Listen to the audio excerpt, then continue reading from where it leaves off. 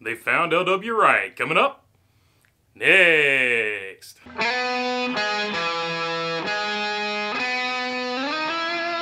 What is going on, everybody? If I haven't earned your subscription, hopefully today is the day that I will earn that subscription. All right. The Scene Vault podcast has found LW Wright. They have a 4-minute clip out on YouTube, and they have a 36-minute episode, which features 11 minutes of an interview they found with Larry Wright, the man that went by LW Wright in that fateful event in Talladega. If you're not familiar with the story, he's basically a driver that showed up out of nowhere, bought one of Cuckoo Marlin, which is Sterling Marlin's dad's old race cars, and he qualified for Talladega, made the race, and about 13 laps in, he had caused several cautions, he got black flagged, and then he mysteriously disappeared. Well, you hear in this interview, or in this episode, that he actually went to the Nashville Fairgrounds. So what people thought was he never paid his bills, he ripped off all these people, he took the NASCAR paycheck and left, but actually he had paid all of his money up until Nashville. So he was going to the Nashville race and he failed to qualify for the Nashville race. And well, that's when he mysteriously disappears and when the legend begins. But we find out here that it actually wasn't at Talladega. It was in Nashville where he disappeared. So actually all of his Talladega bills were paid according to him in this clip. So this was super interesting. I'm just going to show just like a little bit of what he looks like here, and I will play basically their intro to the episode. But I definitely wanted to make this story, and hopefully this comes out before the race at Talladega, because I think this is huge, because they've been looking for this guy for like the longest time.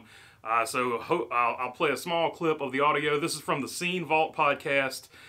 In case you didn't know what the Scene is, so the Scene used to be this magazine back in the day, super big, like before the internet, before all that. There was the Scene magazine, and they call it a magazine, but it was actually a really tiny newspaper that was folded in half. It was like half the size of a regular newspaper.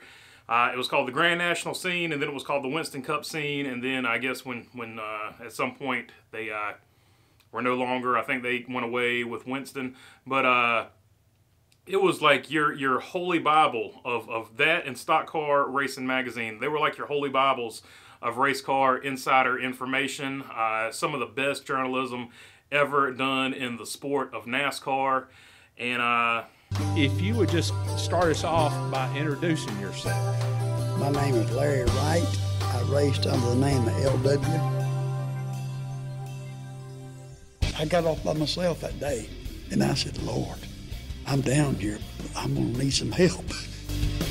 If you could find somebody that said that I owed them $30,000, you tell them I'll face them. I want to see who they are, and I want to know how it come about.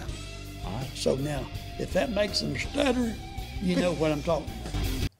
So yeah, that is what LW Wright looks like, and the mystery is over. Of course, they're going to release several more episodes, so I'm going to wait for all of them to come out before I make another video about this, but we're going to get the full story of LW Wright. Spoiler alert, they're not going to talk about who he was before this. He said he's going to write a book or something about that, so I guess we'll have to wait for the book. But they've located LW Wright. We will hear about the Talladega and I guess Nashville incidents and how that came about.